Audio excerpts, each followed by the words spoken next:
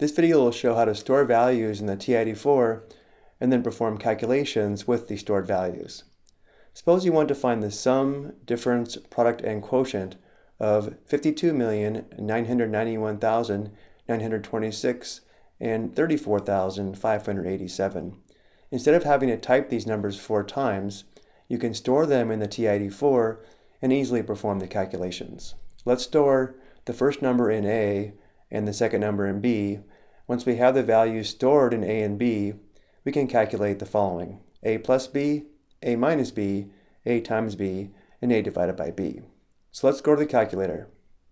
We begin by entering in the first number, which again is 52,991,926. Next we press store, which is this button here. We want to store this in A. Notice the A is above the math button in green, which means we press alpha math to bring up A. And then we press enter to store the number in A. And now let's store the second number in B. We first enter the number, which is 34,587. We want to store this in B, so we press store. Notice B is above the apps button in green, so we press alpha apps for B, and then we press enter. And now that we have the values stored in A and B, we can easily perform the operations using A and B. Let's first find A plus B, so we press alpha math for A, and then plus alpha apps for B, and then enter.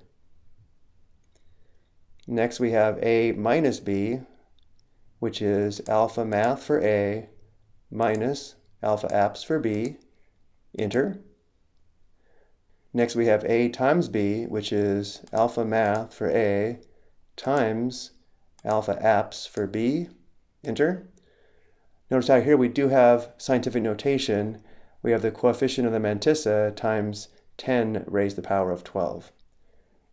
And the last operation was A divided by B, which again is alpha math divided by alpha apps, and enter.